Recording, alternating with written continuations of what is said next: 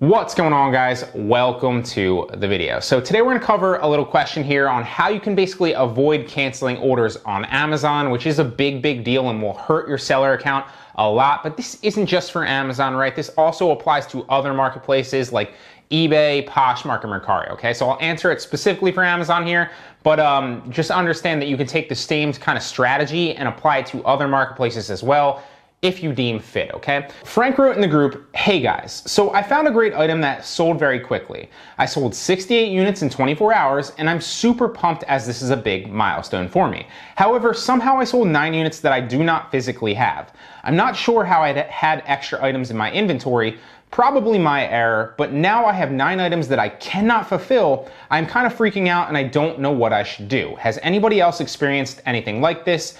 SOS. So first of all, congratulations on sourcing a great product. 68 units, I think you said, in less than 24 hours is a fast-selling product, and if the margin was great, that's a lot of profit. So first of all, congratulations, that's a success right there, okay? Now replicate that process, look for other similar products like that. It's always like a rinse and repeat type of thing, kind of replicate what works for you and avoid what doesn't through trial and error, okay? So first of all, congratulations. Second of all, I think that you said, and I remember answering this and kind of conversing with you in the Facebook group about a week ago about this. So he said it was probably his error that he actually overlisted in his inventory, because currently with everything going on with the coronavirus right now, you have to, with a lot of different items, they just opened books up, but with a lot of different items, you have to actually merchant fulfill yourself, okay? So you can't ship everything into FBA and have them monitor your units for you. So because of that, I think we covered that he did actually make an error and actually listed 9 more items by accident than he was supposed to. But that happens. It's happened to me a couple different times where you miscalculate how many actual items you have, or instead of putting like an 8 in the inventory, you put 9, and then when you go to sell that 9th unit, you don't actually have that 9th unit, and so that can be a problem, right?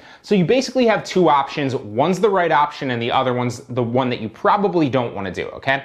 So first and foremost, you could simply cancel the order, right? And then, you don't have to ship the items out, right?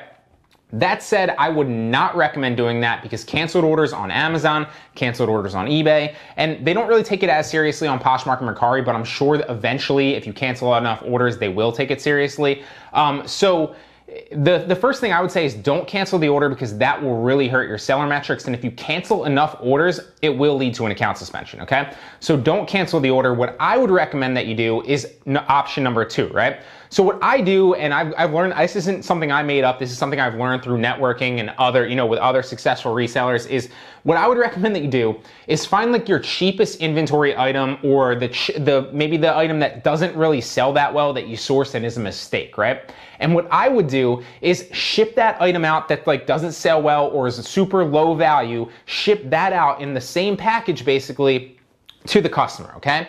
And then preemptively, maybe the next day, email them and say something like, hey, I just realized, or hey, I was going through inventory or orders and I just realized that one of our employees made a mistake and shipped you out the wrong item. I would like to apologize for this inconvenience. I've gone ahead personally and corrected it myself by refunding your payment and refunding your order, and you can keep the item free of charge. I hope that helps, or something along those lines, right? So to recap, basically, you're shipping out an item that you don't necessarily care about. That doesn't mean just like wrap up something random in your house like a pen, right? Or like, a paper clip laying around. That's not what I'm saying, right? Wrap up a physical item, okay? Like something that's an actual product that you have in your inventory. Make sure that you take that out of your inventory as well, or you're just running into the same problem eventually in the future on that item. So find something that is of not that much value or isn't selling that well, ship that out instead to the customer, and then preemptively handle that for them by maybe emailing them the next day and saying that,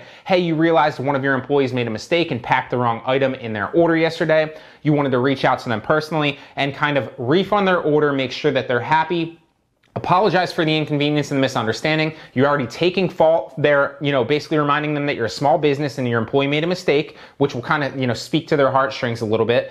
You're refunding them so they won't care anymore. And oh, by the way, they still got the item and you still didn't have to cancel the order, so your metrics aren't harmed, okay? So that's basically how I would recommend handling that situation. It's one that's happened to me a couple different times and I've handled it that way.